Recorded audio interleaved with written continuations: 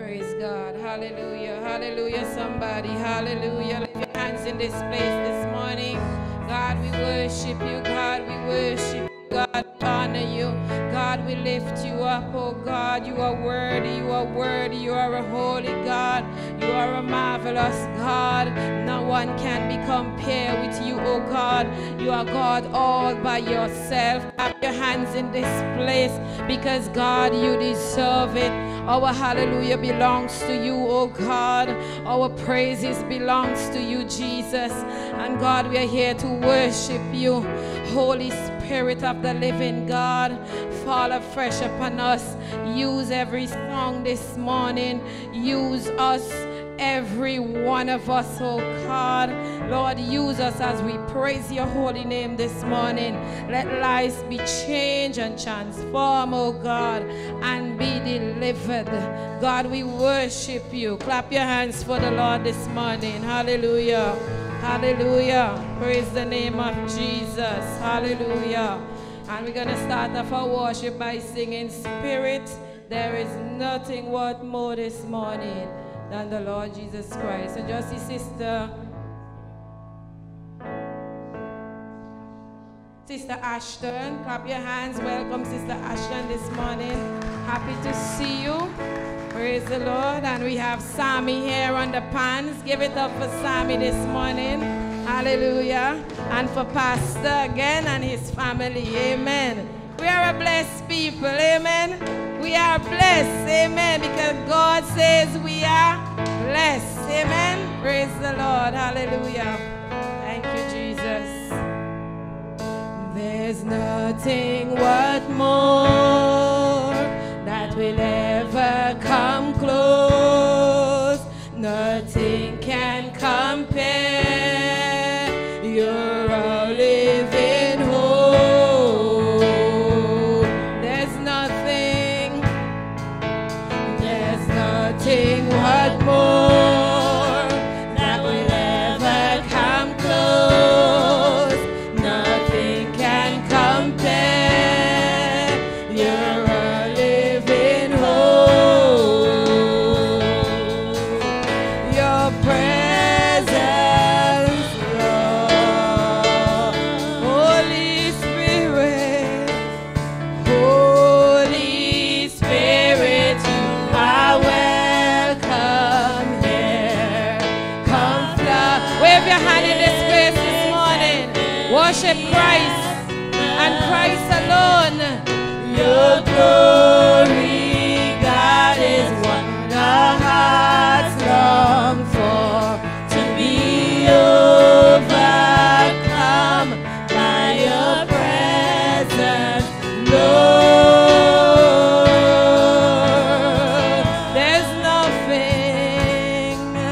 There's nothing worth more that will ever come. Jesus, nothing can compare. You're the living hope.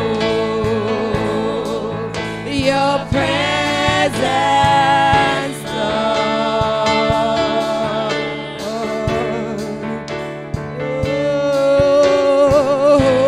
Holy Spirit, you are welcome here.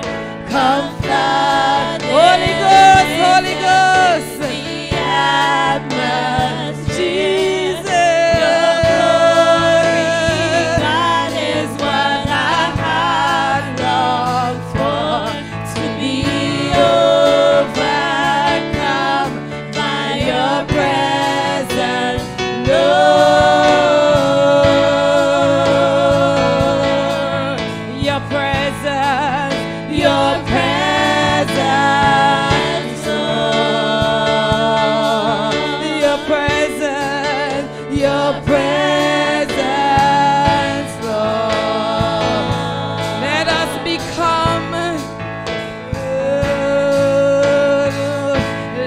us become more aware of your presence. Let us experience the glory of your glory. Lift your hand if you experience. Let us become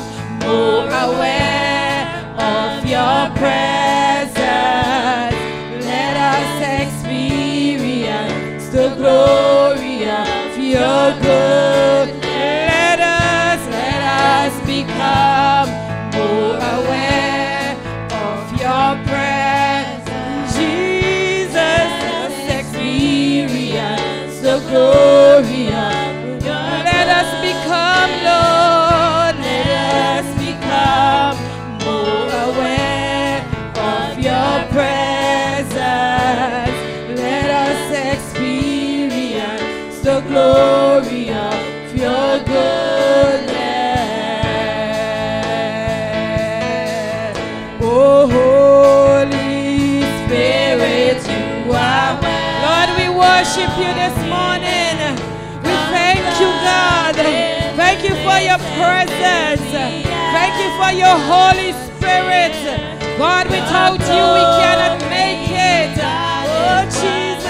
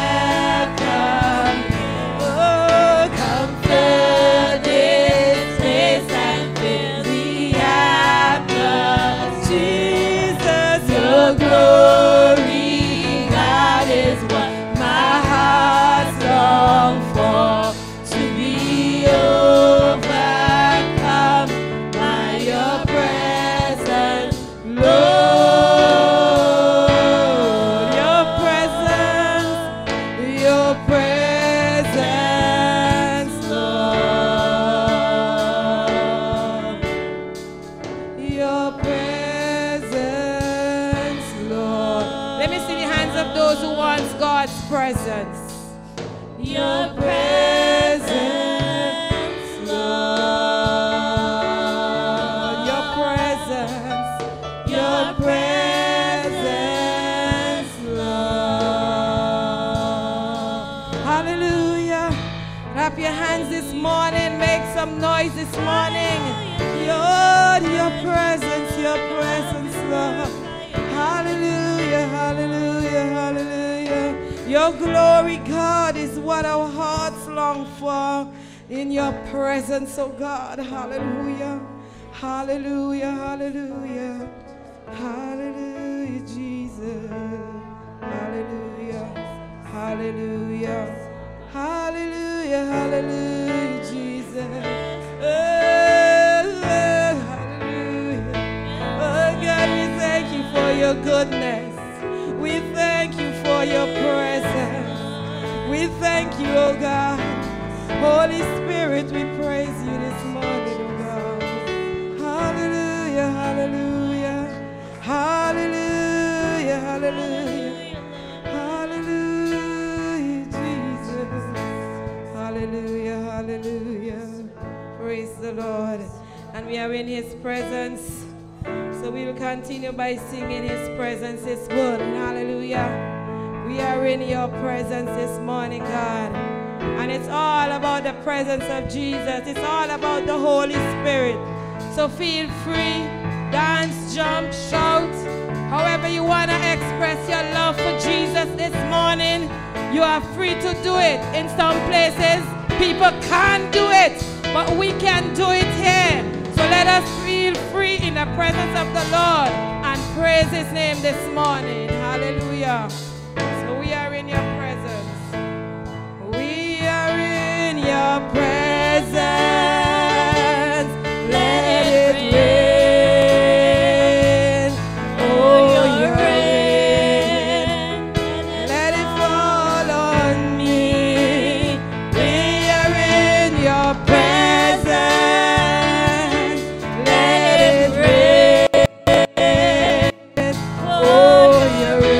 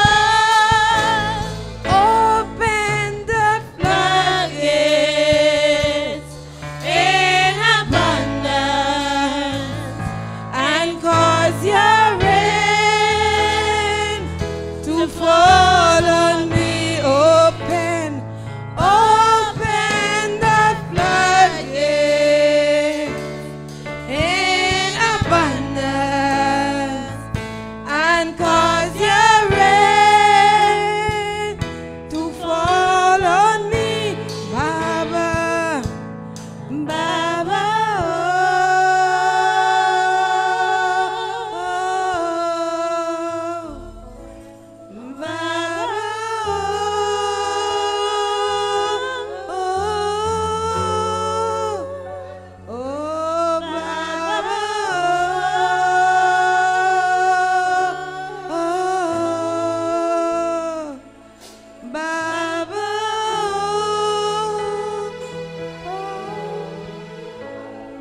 just the music playing, just worship God this morning. I say just worship Him this morning. He adores our worship. Jesus, you say when we call upon you, you will answer us, oh God. You never let us down yet, Jesus. Thank you for your goodness. Thank you for your blessings. Thank you for answered prayers. Thank you for miracles, God. Thank you for healing. Thank you for everything, Jesus. And we stand in awe of you this morning. We praise your holy name. God, we worship you. Open your floodgates in abundance and let it rain on us. Rain in our nation, St. Vincent and the Grenadines. Rain out the crime, the violence, the hatred, oh God, in our nation. Lord, save our nation. We pray your precious blood of Jesus Christ this morning and our nation and the youths of St. Vincent and the Grenadines. Oh God, pour out your Holy Ghost. Pour out your Holy Spirit, oh Jesus. We worship you. We stand in awe of you this morning, oh God. We know we cannot do it, but we know, oh God, that you can do it. It's only you, oh God. And so we are trusting in you today for new miracles, for us, for our brothers and sisters, for our nation. Oh, Baba,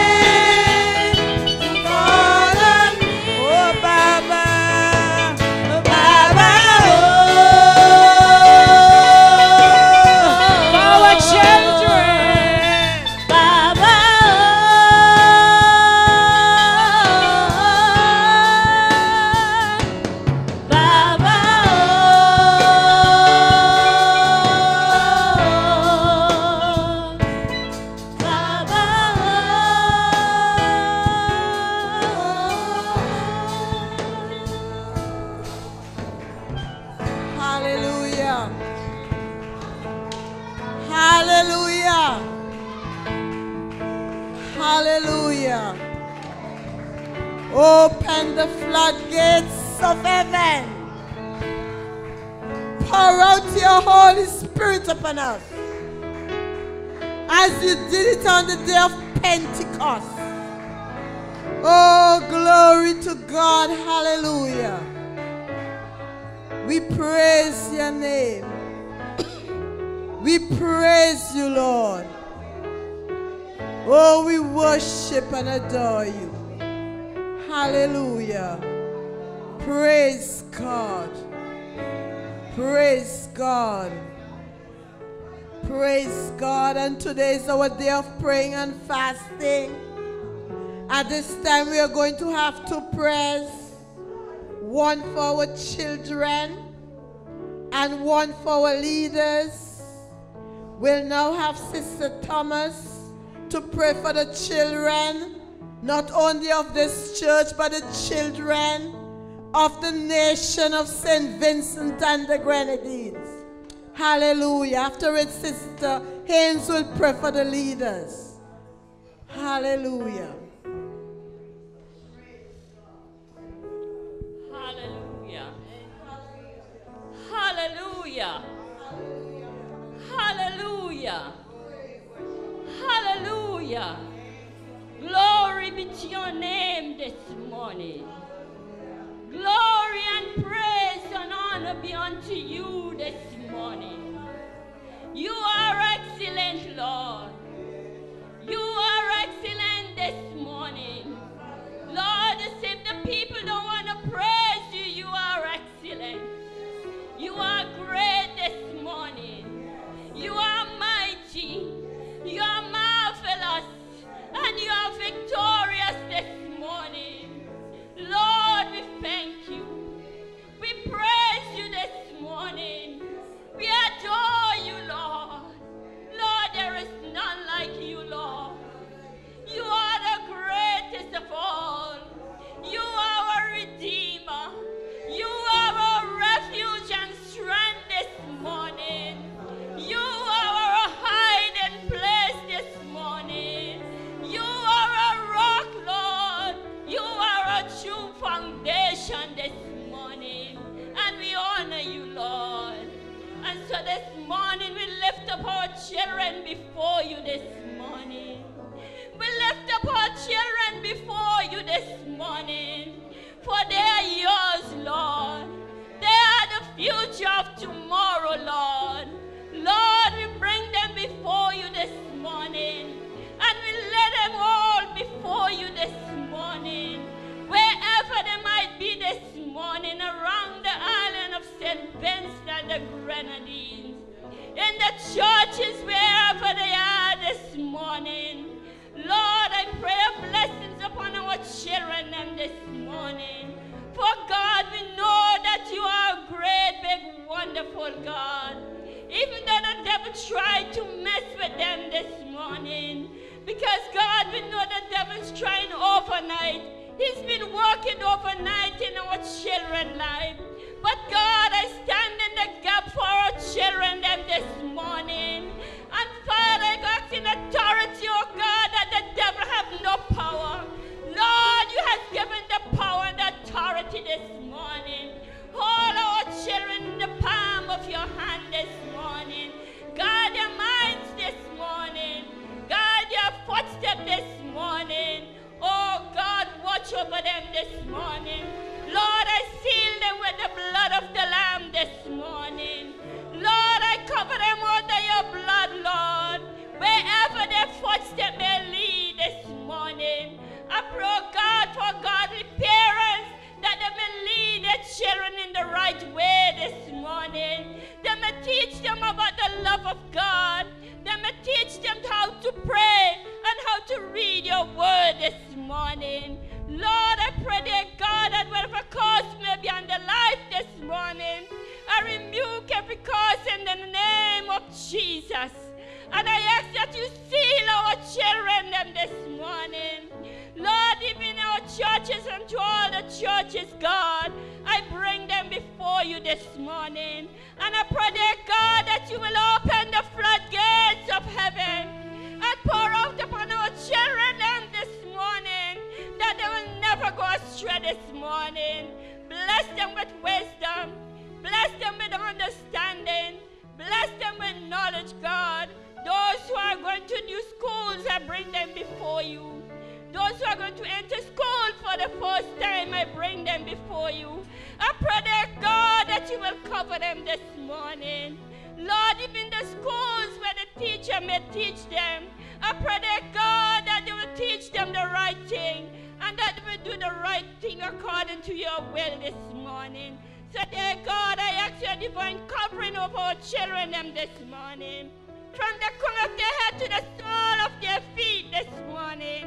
Touch our children them and anoint them, God. And so this morning I want to give you all the praise. I want to give you all the glory. For God, we know that great things you are going to do among our children them. Those children who are not saved this morning, save them, God. Rescue them, God. Bring them to their knowledge to know that without you they cannot make it this morning. Send forth your blessing this morning, I pray. In Jesus' name, amen and amen. Hallelujah.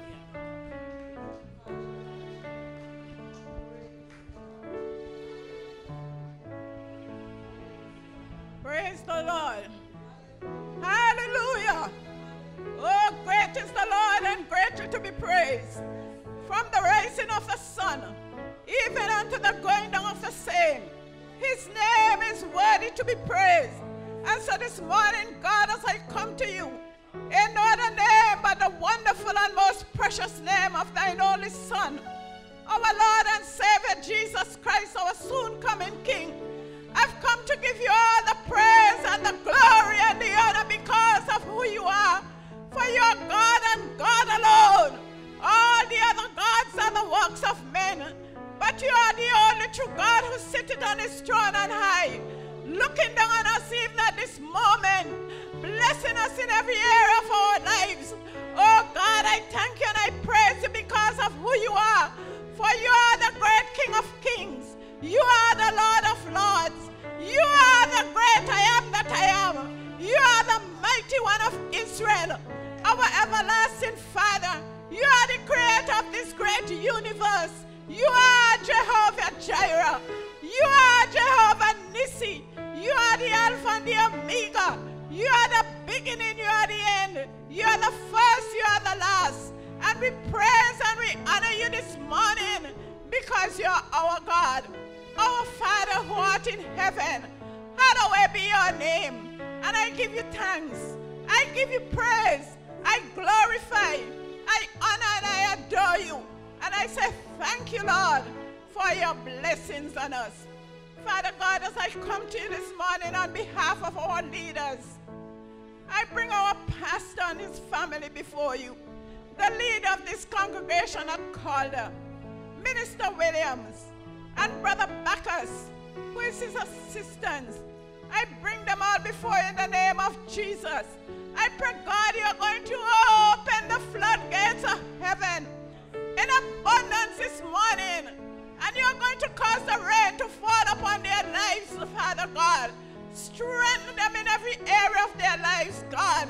When they feel weak and helpless, when they feel down and out, oh God, raise them up so that they can stand upon mountains, oh God. Raise them up so that they can walk upon stormy seas. Oh God, I pray for wisdom. I pray for knowledge and understanding, that they will lead this congregation here called right, so that your name will ever be exalted and lifted up in our lives.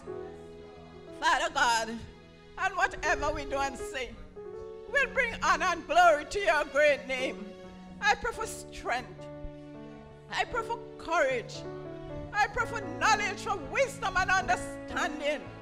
And as they go through each day, Lord, let the Holy Spirit take full and grounded control of their lives, and let your will be done.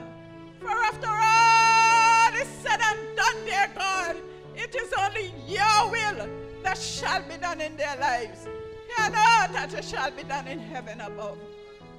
I pray for our other pastors, our bishops, our overseers, our other ministers, and all those who will minister the word of the gospel of Christ, so that men and women will hear the good news of salvation and come to glorify you, our Father God, who art in heaven. Hallowed be your name. I pray for strength. I pray for courage. I pray for wisdom and understanding, that they will be able to do that work which you have chosen them to do, so that your name and your name alone, God, will be exalted and lifted up in their lives. And whatever they do and say will bring honor and glory to your great name. Whatever they do and say will be done to please you and you alone, and not men. So Father God, have your way in their lives as they go through this season, Lord. Bless them, Father God. Sanctify them. Keep them pure and holy. Cover them underneath the blood of Jesus. Oh God, provide for them in ways beyond their expectations. And Lord God, as I said before, when they feel weak and helpless, raise them up, God, that they be able to stand upon mountains and they will be able to walk on stormy seas to do your will here on earth. So have your way among them, Jesus. Take full and grounded control. Let your power fall afresh upon them. I declare the power of the Almighty God upon our pastor's life, so that you will be able to do what you have chosen him to do, and to be what you will have him to be, so that your name, Lord, will ever be exalted and lifted up in his life. And whatever he does and say, it will bring glory and honor to your great name. Lord, I pray for our nation leaders, prime ministers, governor general, opposition leaders, and all the other members of parliament, and all those who will sit in the house who plan for the smooth running of the nation roundabout. I bring them all before you. I commit them into your care. I plead the blood of Jesus upon their lives. I pray, dear God, they will always look to you, author and the finish of their faith, for the leadership skills, for the know-how, for the wisdom, the knowledge and understanding to lead and govern the nation aright, so that your peoples will always be blessed and be in good health and be prosperous for the rest of the days of their lives, giving you the honor and the glory, which is all due unto your holy and faithful name. For you alone are worthy and highly to be exalted. You alone deserves all our praises. And so, Lord, as I commit our leaders of this nation into your hands, Lord, you know them by name, you know them by nature. I pray, God, that the Holy Spirit will minister to their spirit, and the power of the Holy Ghost will arrest them in the name of Jesus Christ of Nazareth. And instead of bickering and fighting against one another, they'll walk together for the good of the nation and for your peoples. So, Lord, I commit them into your care, and I pray, oh God, that your will be done, and thy kingdom will come on this earth, oh God, and whatever is done and said will bring glory and honor to your great name. And so I thank you and I praise you, God, for hearing and answering our prayer this morning. I thank you and I praise you because of who you are. And as I commit all leaders into your hands, I pray, Lord, that your Holy Spirit will take complete control and your power will fall afresh on them and your will be done. So, Father God, have your way. Have your way, have your way, have your way, Lord. And let your will be done. For after all is said and done, it is only your will that shall be done. And I say thank you, Lord, for hearing and answering my prayer. Hallelujah. Praise the Lord. Praise God. Praise God. Hallelujah. Clap your hands. Praise the Lord. Praise the Lord. Amen. Praise God. Hallelujah. Thank God for the power and the privilege of prayer. We'll sing this hymn, To God Be the Glory, great things he has done, and after we'll take up our morning tithes and offering. Praise the name of the Lord. Hallelujah. Hallelujah. To God be the glory, great things he has done. So loving the world that he gave us his Son, who yielded his life and atonement for sin, and opened the life gate that all may go in. Praise the Lord, praise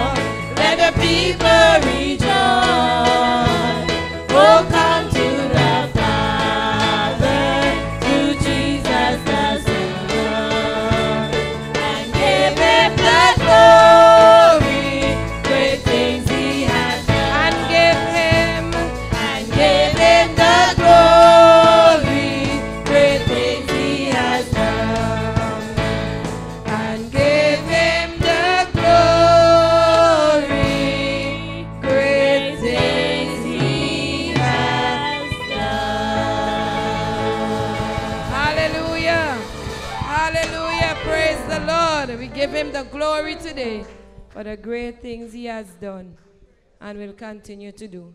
There is nothing that I need this morning that Jesus Christ cannot supply. Amen. Thank you, Jesus. Hallelujah. There is nothing that I need that he won't supply. There is nothing that I need that he won't provide. If I believe, there is nothing that I need that he won't supply. There is nothing that I need that he won't provide. If I believe, I say to this mountain, move. I say to this mountain, get out of my way. I say to this mountain, move. I say to this mountain, get out of my way. 'Cause I believe. 'Cause I believe. There is nothing that I need that he won't supply. There is nothing that I need that he won't provide. Believe, if I believe, there is nothing that I need that he won't supply. There is nothing that I need that he won't provide. If I believe, I say to this mountain, move. I say to this mountain, get out of my way. I say to this mountain, move. I say to this mountain, get out of my way. 'Cause I believe. 'Cause I believe. I say to the evil one. So I say to the evil one, move. I say to the evil one, get out of my way. I say to the evil one, move. I say to the evil one, get out of my way. 'Cause I believe. 'Cause I believe. One more time, there is nothing that I need that he won't supply. There is nothing that I need that he won't provide. If I believe, there is nothing that I need that he won't supply. There is nothing that I need that he won't provide. If I believe, I say, so I say to this mountain, move. I say to this mountain, get out of my way. I say to this mountain, move. I say to this mountain, get out of my way. 'Cause I believe.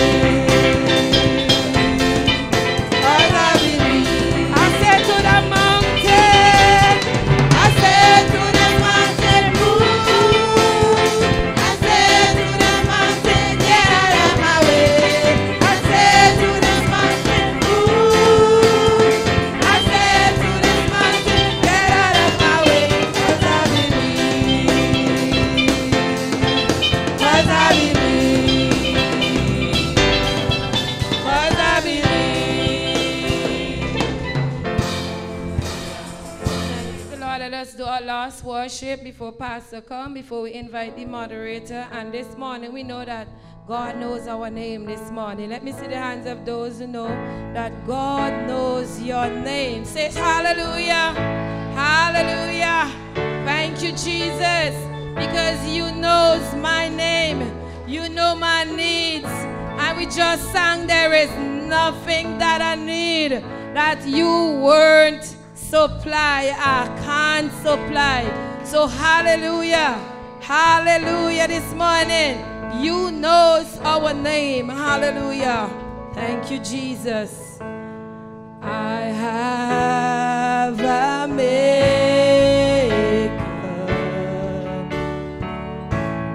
He forms my heart. Worship the Lord today. Before even time began, my life was in his hand. I have a maker. I have a maker.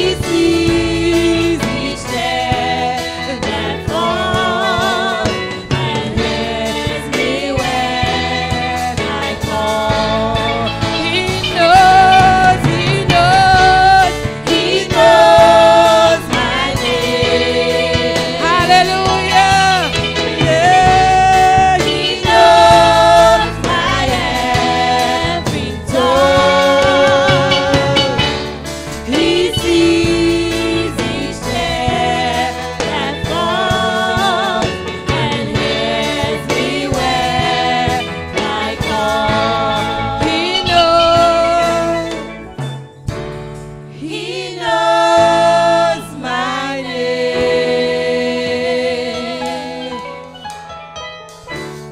He knows my every thought.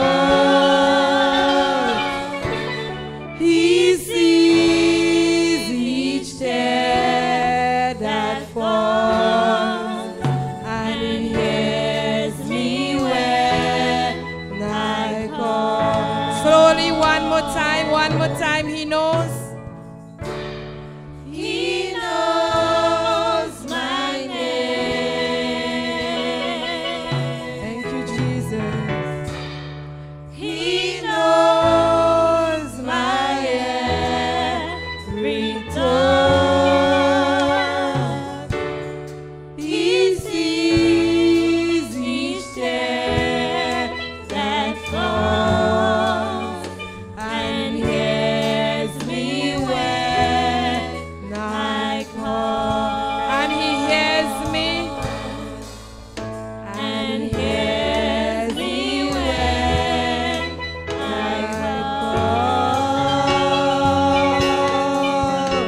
And hears me when I call.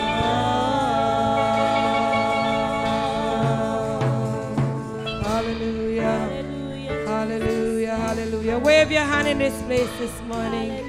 God, we thank you for your presence. We thank you, Jesus. We thank you. Calling the moderator. Thank you, Jesus. Thank you, Jesus. You knows our name. Hallelujah. Hallelujah. Thank you, Lord. You may be seated. And how true. God knows our names. We are not a number to Him. We are special to Him. And do you know that you are special? Say, I am special. Turn to the person next to you and say, you are special. Hallelujah.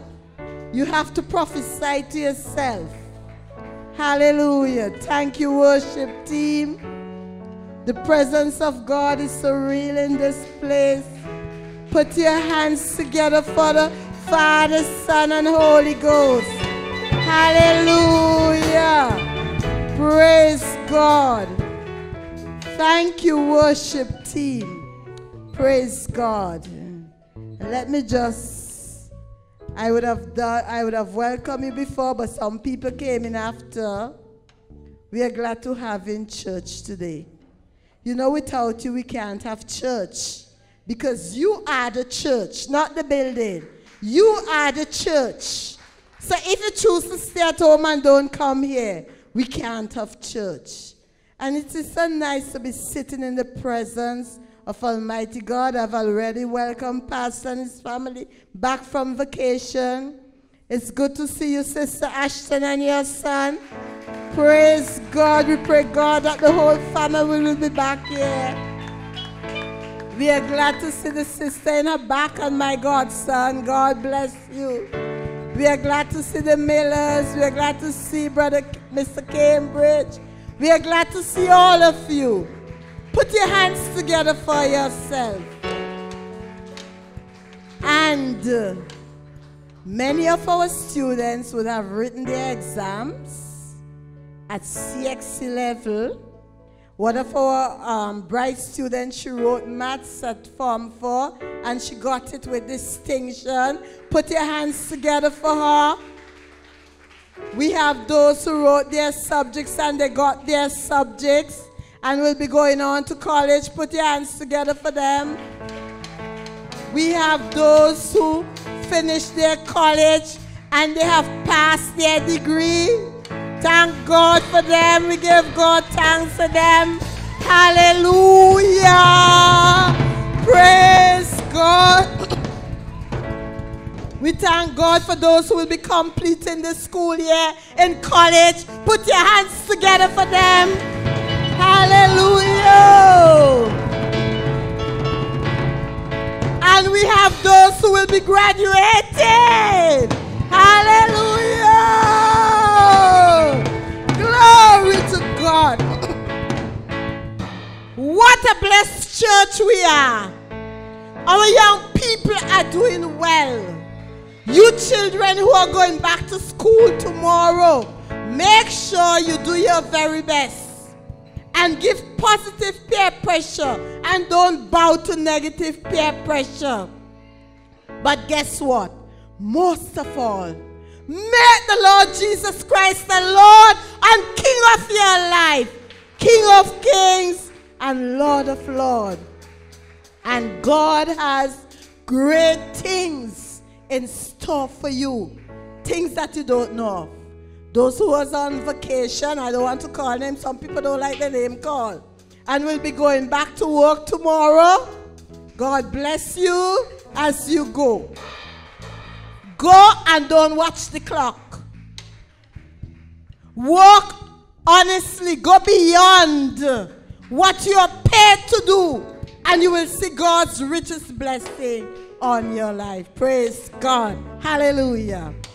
And now we come to the word of God. We have worshiped God. We have given him honor, glory, and praise. And now we are going to feast on the word of God. Open your spirits wide. Open your hearts and take in all that you have, all that you can get from the word of God. And we have no other person to break the word of God to us today. Our most prestigious, our most honorable, our most loved pastor, who is great with the word of God. Put your hands together for him as he comes. Pastor Ferdinand. Hallelujah. God bless you. Praise God. Praise the Lord. Thank you, Minister Williams. And thank you, brothers and sisters, for that warm welcome. I am certainly happy to be back after a short break that is called vacation. But it was really a working one. But I'm very happy to be back. I still think I could have done with some more. I could have done well with some more. But I feel refreshed. And I'm really blessed this morning in our worship service. Praise the Lord. Hallelujah. Sister Ferdinand and I spent a few days in Bickway together. We celebrated our 13th anniversary. And we give God thanks and praise. Well, Joshua was behaving as though it was his anniversary. He didn't even want to leave the place. But we thank God for everything. And I greet you, everyone. Minister Williams has done a great job in welcoming you and making you feel at home. And I just want to add my own sentiments to it. God bless you as we continue to worship. We have such a sweet atmosphere that all I have to do now is preach the word of God. Praise the Lord. Hallelujah.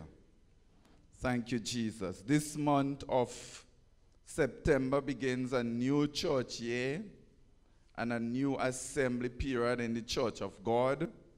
The assembly period runs for 2 years, so all the appointments that have been made will be effective for 2 years. New people have been appointed to offices at our local church and even at the national level, and there are some appointments to be completed. I want to congratulate all those who have been appointed to serve and those who have been reappointed. And in this sermon, I want to challenge us today as leaders. I want to focus on leaders. And I pray that the Holy Spirit will bring about transformation in our lives, because our life is not static. We are changing, we are improving, we are developing, we are moving on from strength to strength unto perfection. So we pray that the Lord will have his way today. The title of our sermon, Men, Women, and Children under Authority. Text is from Matthew chapter 8. Brother Donnie read it through this morning. I am focusing mainly on the, verse 8 to verse 10. And I'll just read those 3 verses. Matthew chapter 8, verses 8, 9, and 10. The centurion answered and said, Lord, I am not worthy that thou shouldest come under my roof, but speak the word only, and my servant shall be healed. For I am a man under authority, having soldiers under me. And I say to this man, go, and he goeth, and to another, come, and he cometh, and to my servant, do this, and he doeth it. When Jesus heard it, he marveled and said to them that followed, Verily I say unto you, I have not found so great faith, no, not in Israel. Let us look to the Lord in prayer. Father, I give you thanks and praise. I thank you because you're a good God. I thank you for all of your blessings today. I thank you for your holy presence. God, I pray that you will continue to be with us and continue to bless us as we listen to your words, as we receive from you today. Holy Spirit, I pray that you will minister. Remove everything from out of the way. Remove every blockage, every distraction, and help that our attention would be totally focused on you. And oh God, we would receive the blessing that you have in store for us. I give you all the thanks and all the praise in Jesus' name. Hallelujah. Men, women, and children under authority. As I thought about the title, I thought about saying men under authority, and then I said the females would feel left out. And if I had said believers under authority, non-believers would feel left out. And if I had said men and women under authority, the children would feel left out. But the message is for everyone. Everyone is included.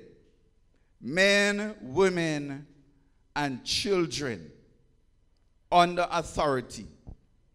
And I want to go beyond the dictionary's definition of authority and look at the biblical concept of authority. In the Bible, all authority begins with God. The concept of authority seldom appears in the Old Testament. The Old Testament, however, portrays God's authority as absolute. According to the Psalms, God's authority is characterized by righteousness and justice. And these same traits are expected of human authority. The New Testament echoes the Old Testament's emphasis on God's sovereign authority.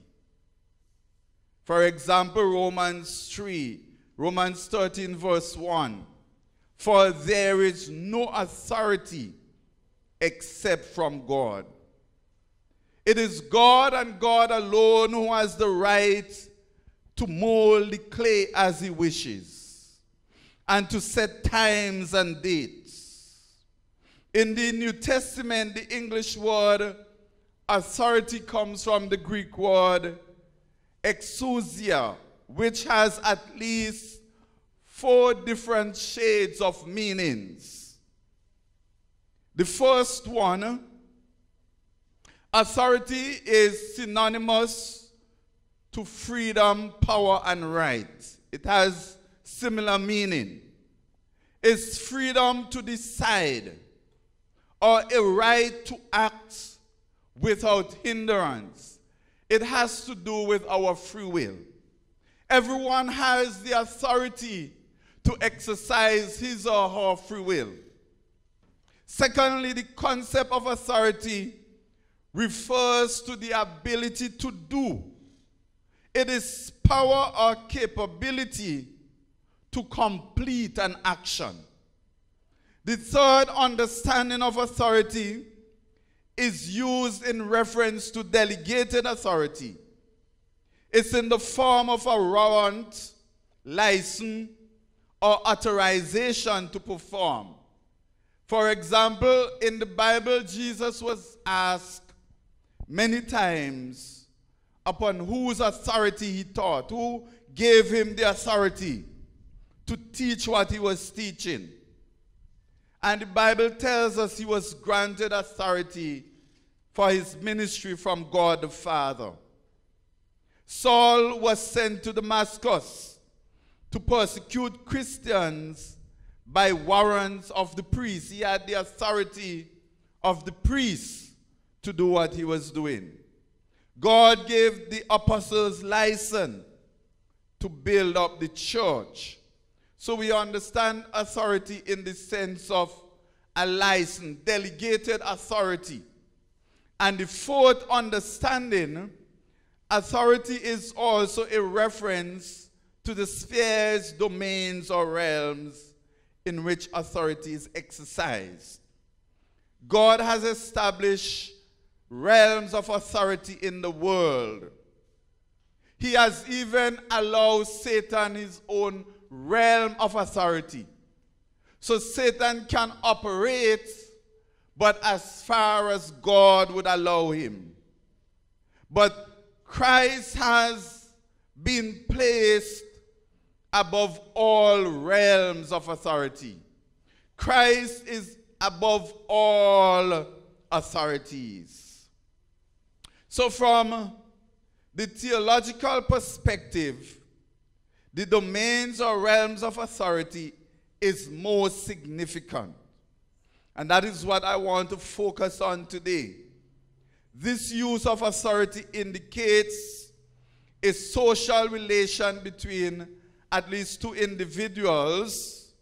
It can be more, but at least two, where one is the leader and the other is the follower. The follower in the relationship accepts the leader's orders. Leaders are supposed to lead. Followers are supposed to follow.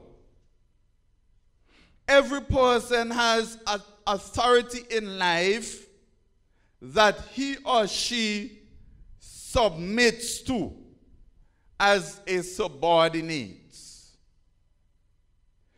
And they do not submit by external force, but by inner conviction.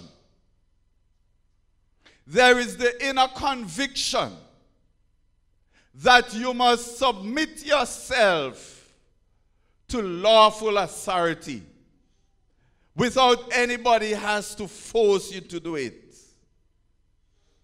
The ruler is entitled to give orders, and the subject is to obey and recognize the authenticity of the ruler's position and orders. And by authenticity, I mean that it is God who has set up authority. And therefore, that person who operates in that office is authentic. That person is ordained by God. And it is God's will that those who fall under the umbrella of that authority should pay due respect. God has created human beings to live under his authority. When people choose to live under a different rule, under the rule of self, when people set up themselves as the ultimate authority, then it becomes sinful. It is a sin. And some people not only set up themselves as authority, but they have idols in their lives. They give idols the place of authority in their lives. And that is sinful. The creation story in Genesis chapters 1, 2, and 3 is an example. And it illustrates human nature through pride, that it has the tendency to seek authority outside of God and to establish the self as the final authority. But we see what happened to Adam and Eve in the Garden of Eden. When they rejected the authority of God on their lives and they attempted to make decisions on their own, that they lost paradise. Human beings were wired. We were made, we were created to live under God's authority, to live under God's domain. It is God who has made us. It is He who has formed us. And He created us to live under His authority. And when we do not live under God's authority, then we are malfunctioning. We are not functioning in the proper way. How then does God exercise His authority over His creation and His creatures? In the scripture, God has established three fundamental realms of authority. And He delegates authority to individuals through civil government, governmental authority. So as Christians, we are obligated to obey the law. Just the other day, I parked in an area I shouldn't be parked. And by the time I winked, my vehicle was clamped. Pastor's vehicle was clamped. Don't tell him it's Pastor Ferdinand. And I had to go and pay $150. So that is the authority of the civil government. And God has established authority in the home. Parents have been delegated authority in the home to exercise over every single member in the home.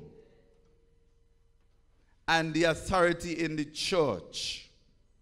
Every God-fearing person is obligated to obey those holding authority in these realms.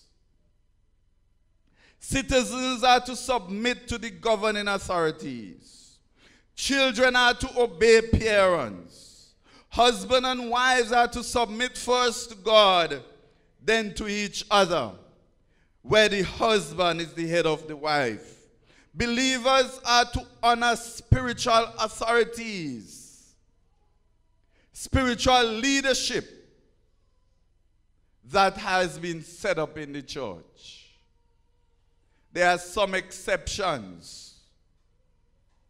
When a person in authority violates the trust granted by God, who is the source of all authority, then the subordinate is free from the mandates of the leader. He is free to obey God rather than man. So if you, as a child in your home, God gave your parents the mandate to exercise authority over you. But if your parents want to use their authority to get you to do something that God does not approve, then you are not under obligation. You are under the obligation to obey God rather than man. And likewise in the church as well. So there is an exception when we go outside the realms of God. So how does God exercise his authority in the church? That is the issue that we are facing today. In the Old Testament, God exercises authority through prophets, priests, and kings. At the time of Christ, the disciples submitted themselves to Jesus, the Lordship of God the Father, through obedience to Christ. And then Christ delegated authority to the apostles to exercise in the church. When Christ comes again, he will reign from a throne in the new city. But what happens between then, when Christ comes again, and now the time in which we are living? How does God exercise authority in this time? It is through the authority of Scripture. The evangelical view the Bible as the inspired word of God. That the Bible is correct, that it came from God. And it is absolutely true and authoritative. So God exercises authority over the church through the Scripture.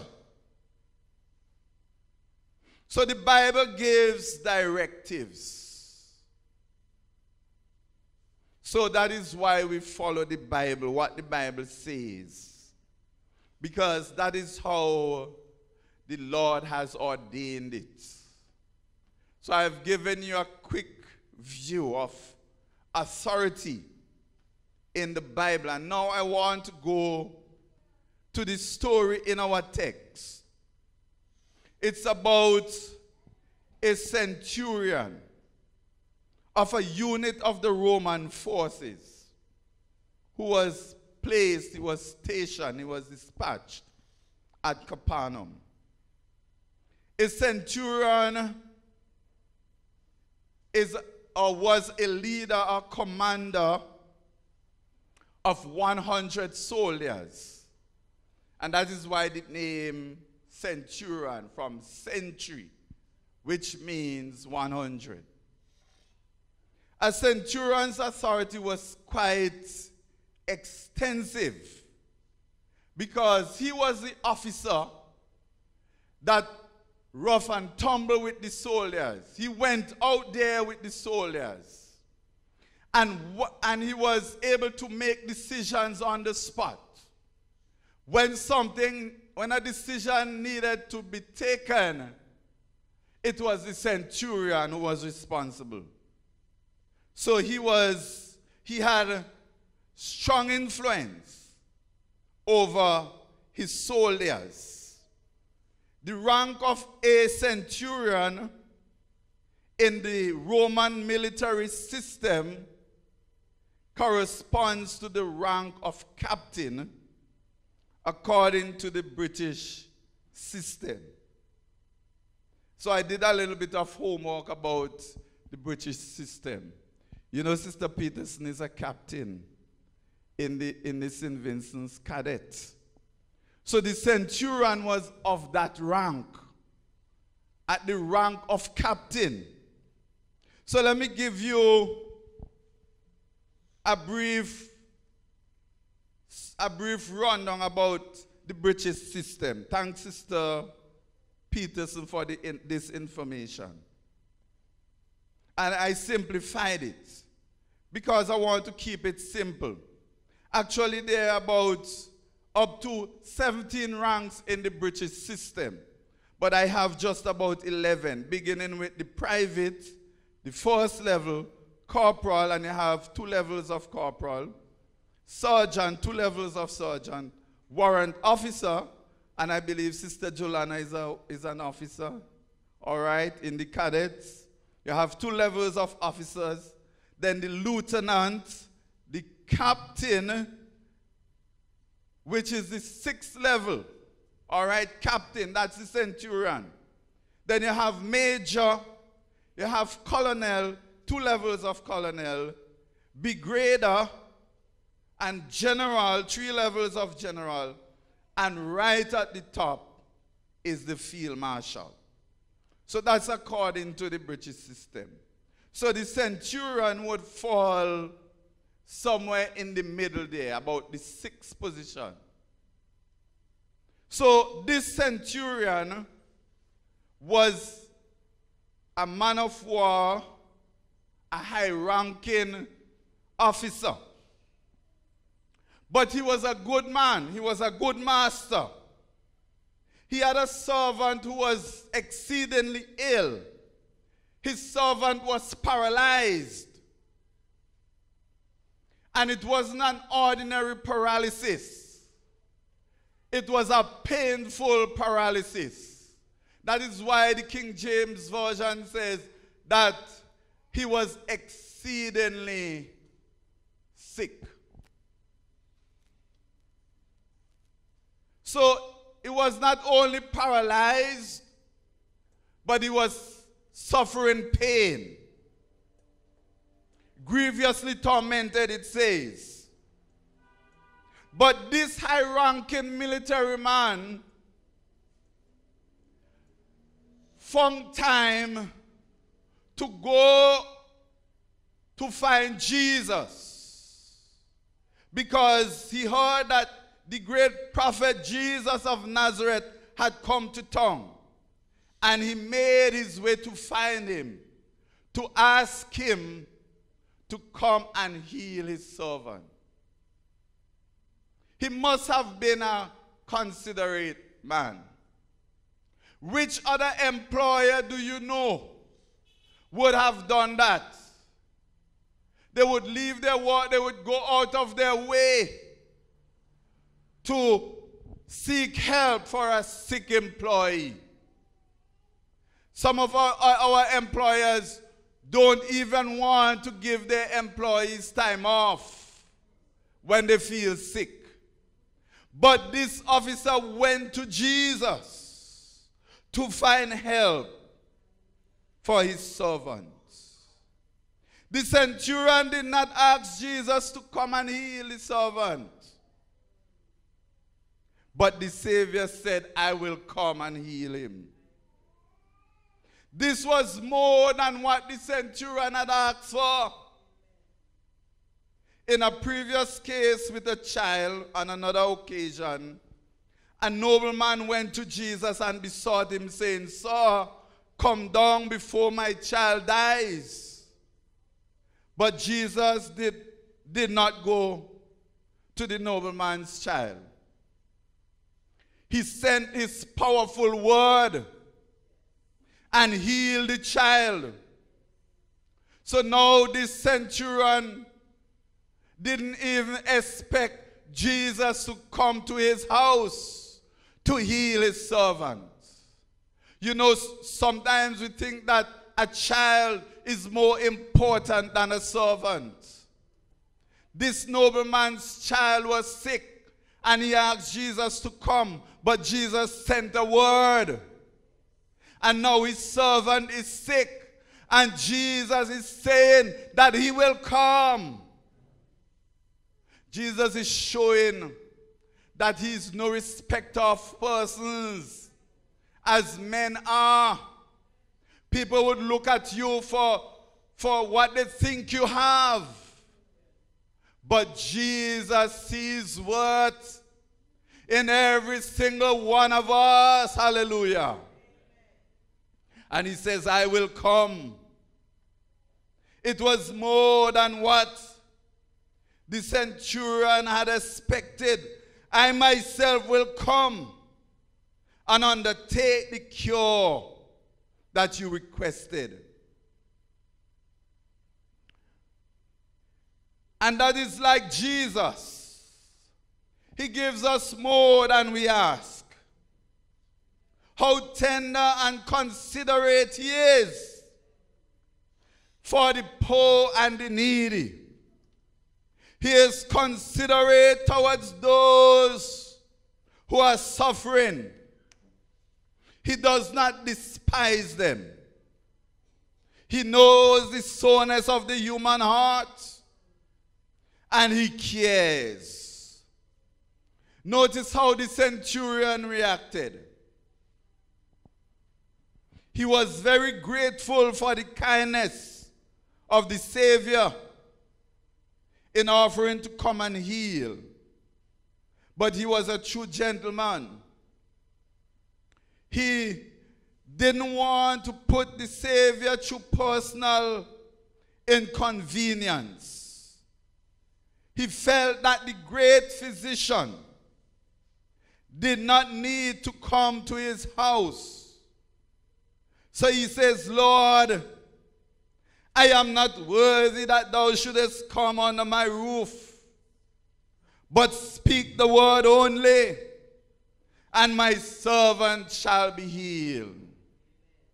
The centurion had faith more than many of us, and no wonder Jesus marveled at his faith. He said, Jesus, you do not have to come. You can send your healing word, and my servant will be healed. We see the refining power of faith upon the manners of this man of war. Because Roman centurions were rough men. They didn't care for anybody. And they learned their lessons through hard fights on the field. Their training was on the field. They didn't do competitive exams to gain promotion, but it's by their accomplishments on the field. But yet, he was very gracious. And he said, I wouldn't mind having the dignified presence of the Lord at my house, but I am not worthy. So we see that he was a refined and cultured man. And that is what Christ does in a person's life. You can be rough and tough on the outside, but when Christ comes on the inside, he makes you refined, he makes you cultured, and he refines your manners. Hallelujah. So he said, you don't have to come, Jesus. You can send your word. And he said also, I am a man under authority. The centurion meant that he himself, even as a high-ranking officer in the Roman army, that he was under authority. He was not a private individual. He was not independent, but he was a servant of Caesar. The uniform that he wore marked him out as belonging to the one of the legions of the Roman Empire. The badge upon his regiment denoted that he was a centurion, a commander, who derived his position and power from the great emperor of Rome. He was a man under authority. Authority was delegated to him. But not only was he a man under authority, but there were others who were under his authority. Says, I am a man under authority, having soldiers under me. Men put under me for the purpose of carrying out my orders, my commands. Because my commands are authorized by the superior authority of Caesar. So this soldier had the authority to command the men under him because he was authorized by Caesar. We see in this story that the centurion was not a wishy-washy leader. He was a real master, a man duly commissioned, having servants under him to carry out his will. And those servants who didn't want to, he would keep them in check. He says, when I say go, they go. And when I say come, they come. He had control of the men under him. There are some masters, there are some leaders that we know who cannot speak to their servants. They say go, and their servants do not go. Or they may say come, but they do not come. Or at least they don't come quickly. They take their own time. They come when they want, and they go when they want. It happens in the world of work and commerce. It happens in our homes, and it happens in our churches. Hallelujah. But this centurion was a no-nonsense man. He will not tolerate disobedience. He will not stand for mutiny. Because in the army is very strict discipline. You have to be very strict and disciplined. But the centurion is a good example of a good leader. He knew how to manage men. He was not just a leader in name, but in fact.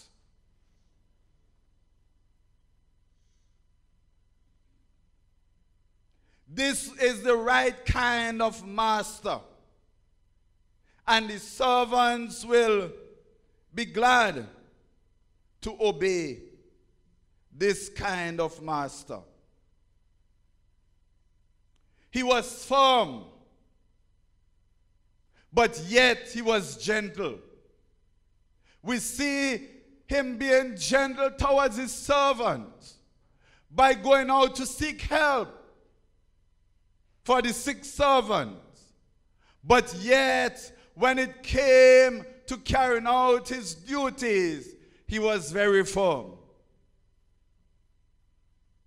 It is easy to think that he was saying, Jesus, I am under authority, but you are not. As a matter of fact, some people think that is what he was saying. But that's not what he was saying. When we read, when Brother Donnie read from the New King James Version this morning, it read, for I also am a man under authority. The old King James would say, I am a man under authority without the also. And other versions of the Bible, the Amplified Bible, the American Standard Bible, the Lexham English Bible, they all say, I also am a man under authority. The Standard English Bible says, put it this way, I too am under authority. And the NIV says, I myself am under authority. And in Luke chapter 7 verse 8, Even in the King James it says, for I also am a man under authority. So the centurion was not saying that the centurion is under authority and Jesus is not.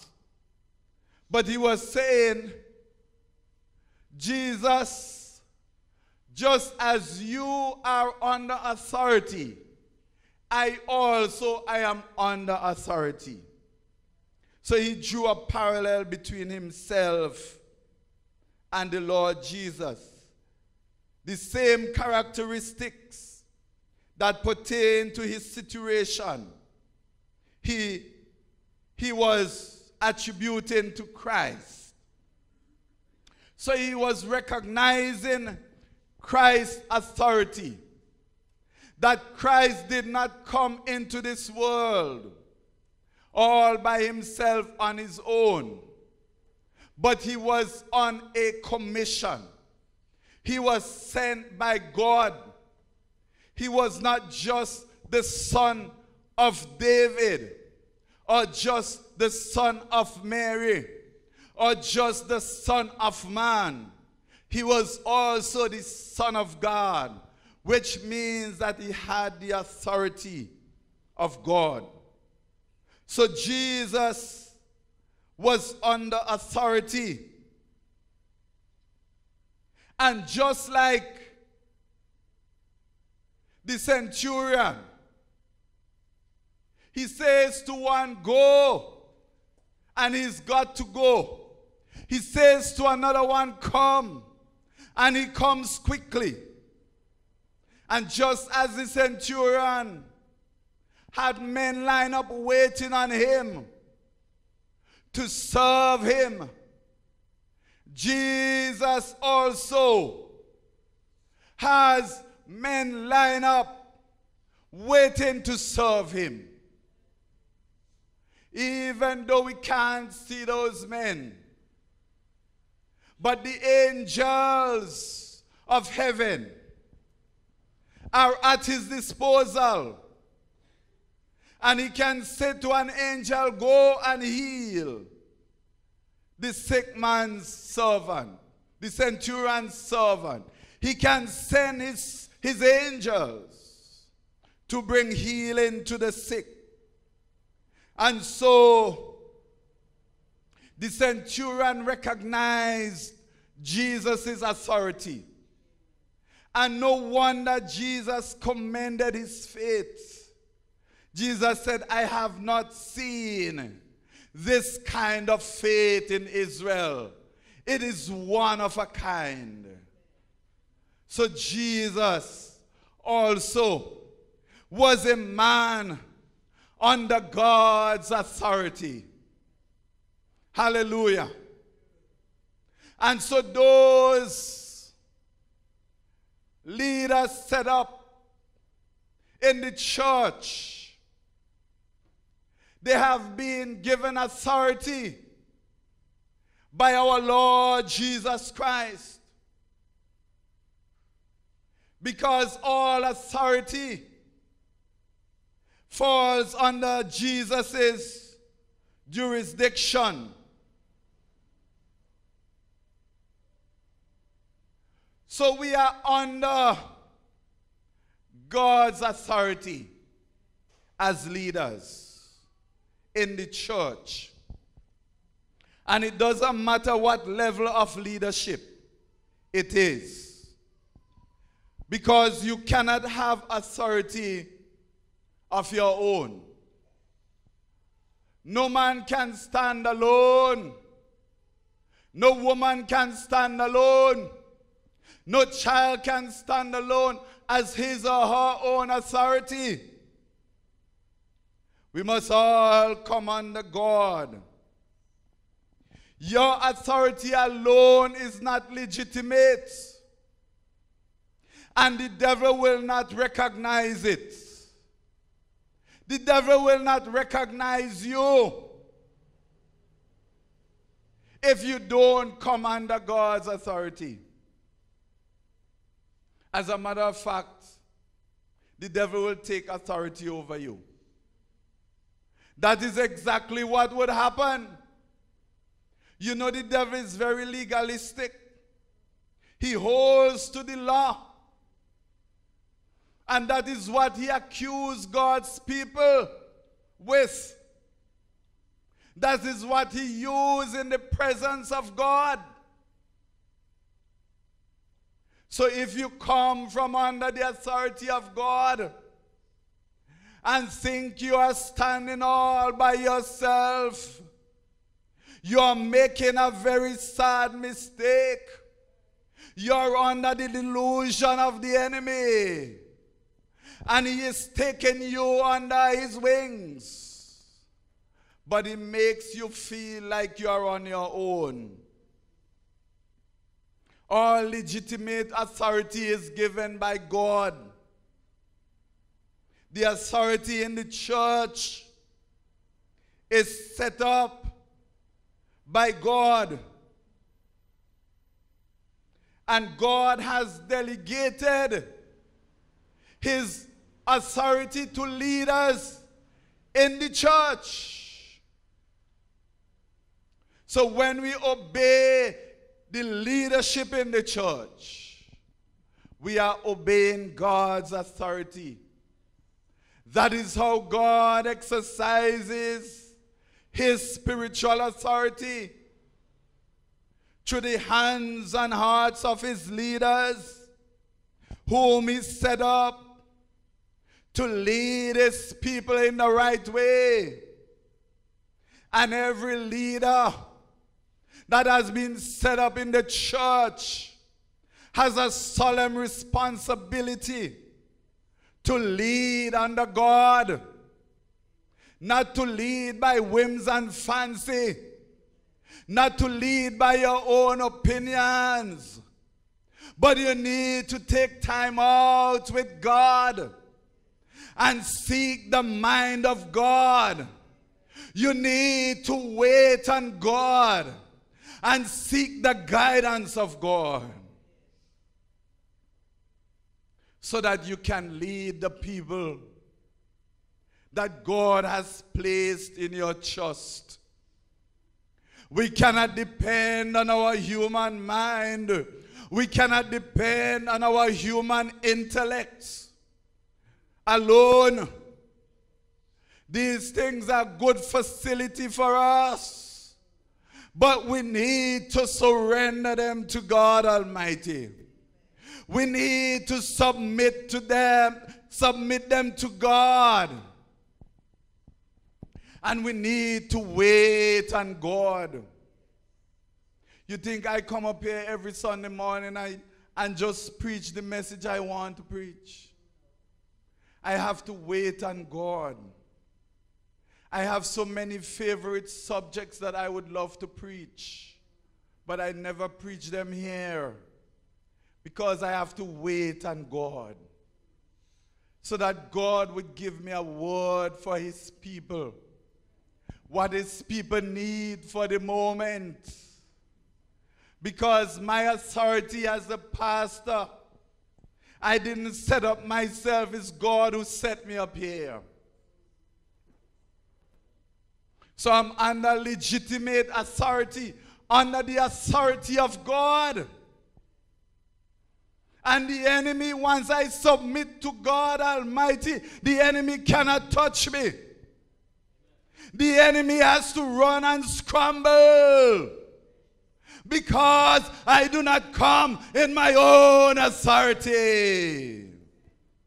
Just as the centurion, he could command his men because he wore the badge of Caesar on his shoulders, and every man had to listen to him. I am wearing the badge of the Holy Spirit on my shoulders today, under the authority of God Almighty. And every leader that has been set up in the church has been set up by God.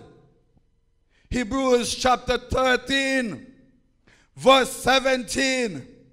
Obey them that have the rule over you, and submit yourself, for they watch for your souls, as that they must give account, that they may do it with joy and not with grief, for that is unprofitable for you. This is the word of God that we live by. The authentic word of God that is telling us to obey them that have the rule over you, and submit yourself. Humble yourself. Don't stick up yourself in pride and arrogance. Because the same Bible says that a haughty spirit goes before a fall. Those who climb high ladders in pride, they are climbing for a high fall. The higher you climb in pride, is the greater will be your fall. So submit yourself to leadership under God. That is the authentic authority. That is the godly authority. That is how God created us. That is the created order. But when we step out, we become delinquent, we become vagabonds, and we expose ourselves to the enemy. The enemy can come in and take over. So that is why I say that we are all men, women, and children under authority, under God's established authority. We are all accountable to God. And you as a follower, you are accountable to the ones who have been set up by God as your leaders. So leaders must lead, and followers must follow, all under God, all for the glory of God. The verse says that those whom God has set up to lead, they watch for your souls. They care for your soul. They care about your spiritual welfare. And if there is a leader in the church who doesn't care about people's soul, then I would advise you to give up the position. Because that is what we do. We watch out for your soul. We are not here to hurt you. We are not here to harm you. We are not here to embarrass you. Sometimes embarrassment comes because certain situations can be embarrassing. And sometimes it is unavoidable. But God's servants are not deliberately setting out to embarrass anybody, but to help, to care for their souls. And when you are stepping out of line, when we see you are heading over a precipice, it is our duty and responsibility to call you back, to pursue you in love, to come looking for you in the spirit of love and meekness. Not to make a show of ourselves, to show others how spiritual we are, to make a boast to everybody of what we have done, but to come in the spirit of meekness, to restore to the Lord God Almighty, to whom we are all responsible. We are men and women under the authority of God. And we have to live as such. When you go home in your home must know that you are under God's authority. When you speak in your neighborhood, people must want to stop and listen to you because they know you are speaking under the authority of God. When we go on the job, we are not going ourselves. We are going in the name of the Lord, under the authority of God, with the host of angels at our disposal. On our side, angels of God watching over God's people, watching over God's leaders, to protect them from harm and danger, to protect them from evil men and evil women, and to see them through. We are building up the kingdom of the Lord, not our own personal kingdoms, not a kingdom for pastor, or not a kingdom for minister. It's not a kingdom for president or whoever you have. But we are building up the kingdom of the Lord. And we want the people of God to be built up, to be edified, to be strong in the Lord and in the power of his might. We want to crush the enemy's head. We want the enemy under our feet. But how you can crush the enemy when you want to step out of authority on your own? And when the enemy starts to give you a beating, then you try to come back in line. It doesn't work that way. Stay in line. Stay in the green pastures that the Lord has provided. Do not go and graze in strange pastures. The enemy will catch you over there. It's the enemy who set it up for you to make it look greener and better on the other side, and cause you to despise what you have, to don't value what God has blessed you with. It's all the trick of the enemy.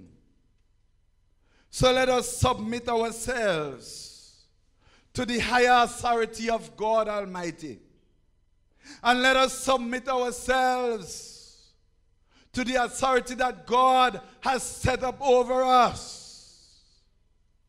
And those of us whom God has placed in positions of authority, let us not abuse those positions and try to lord it over God's heritage. But let us seek the Lord. Let us have his guidance. Let us have his approval. It means that if we are leading God's people, we have to have a life with God.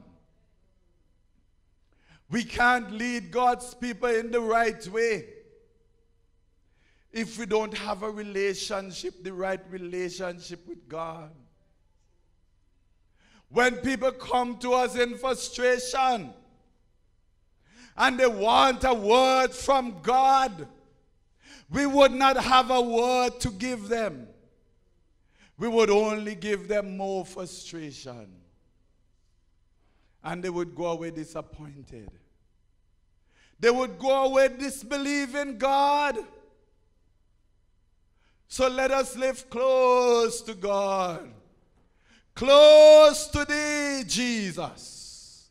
I want to be close to thee. In this wicked and evil world, I can do nothing of my own. I need divine intervention. I need divine strength to help me and show me the way to lead God's people in the right way. Let us bow our heads and close our eyes.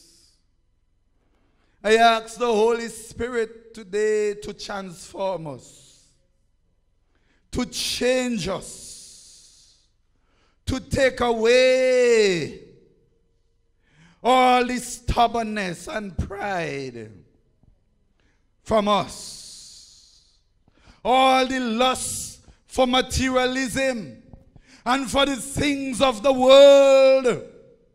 I ask God's Holy Spirit to purge us with his blood and to make us his people indeed.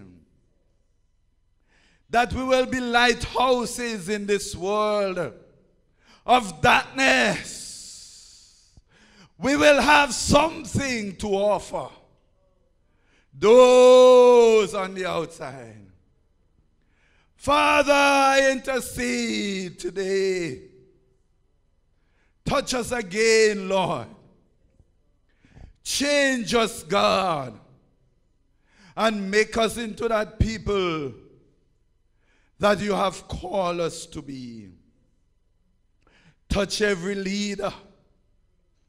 Touch every president, every vice president, every secretary, every assistant secretary, every superintendent, every assistant superintendent, every team leader, every press cell leader, in the mighty name of Jesus.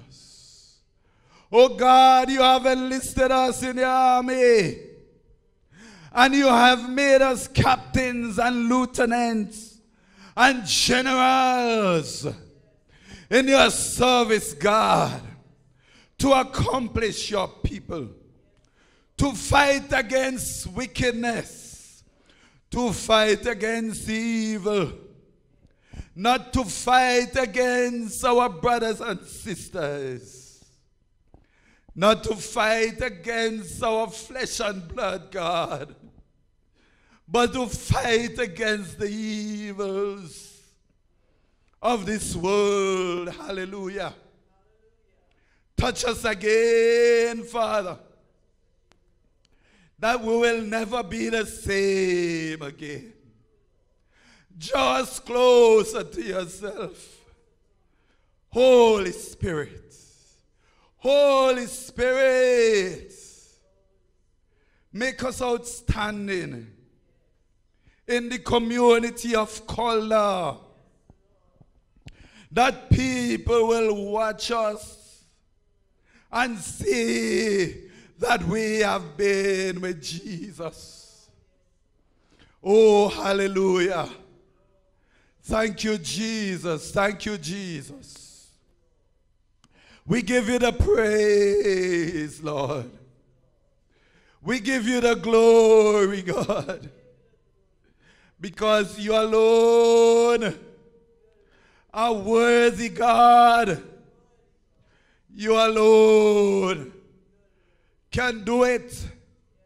You alone can change us and give us the victory. I give you thanks and praise. Lord, remember those who are grieving at this time. Remember Brother Kwame and his family, who are mourning the loss of a loved one. Bless them and strengthen them at this time. And let this time of loss be a time of introspection, looking in, and family reunion. Bless my brothers and sisters today, God. I thank you for giving us the victory and for breaking the power of darkness. Oh Lord, I give you praise in your house today. Father, I give you glory in your house today. For there is none like unto you. Great is the Lord, and greatly to be praised. Let us give God some praise in his house today. Oh, hallelujah. Hallelujah.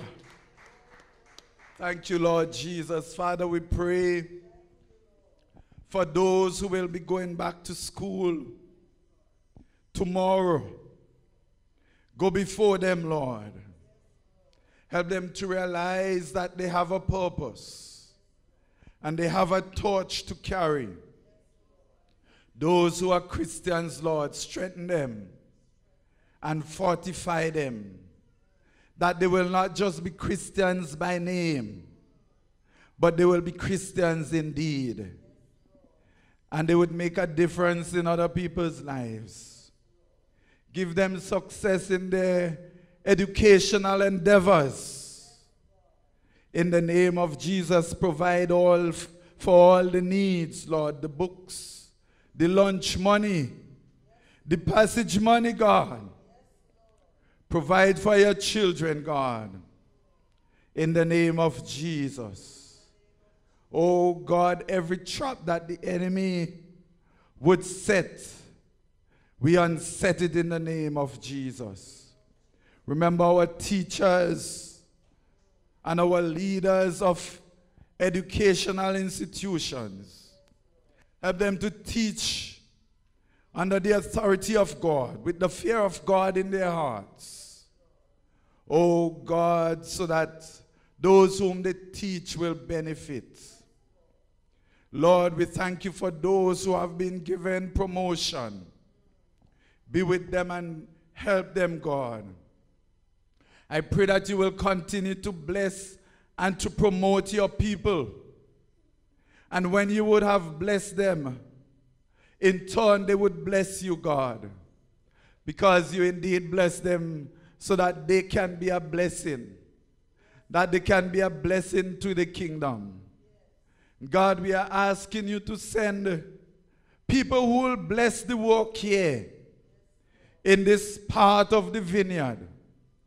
As we continue to uphold the bloodstained banner of our Lord Jesus Christ. And as we continue to raise the standard of holiness. And as we continue to the bloody trumpet in Zion. That the name of the Lord will be glorified. That the people of God will be edified. And that the enemy will be defeated. I give you all the praise and all the thanks. And all the people of God say amen. Oh, thank you, Jesus. Thank you, Jesus. Praise the Lord. Hallelujah. Praise the Lord. Thank you, Jesus. God is a good and a mighty God. And we just need to continue to serve him. And continue to live for him. God has great plans in store for us. But he's just waiting on the right moment. God has blessings with our names written on them. But he's waiting until we are ready to receive them. Sometimes if God blesses us out of time, instead of being a blessing, the blessing will become a curse. What was intended to be a blessing would become a curse to us. Because instead of worshiping the blesser, we would worship the blessing. So God is waiting on us to get in the right spot so that he can give us the blessing with our name on it. So let's continue to be steadfast. Don't be discouraged. I know these are discouraging days, but be encouraged in the Lord.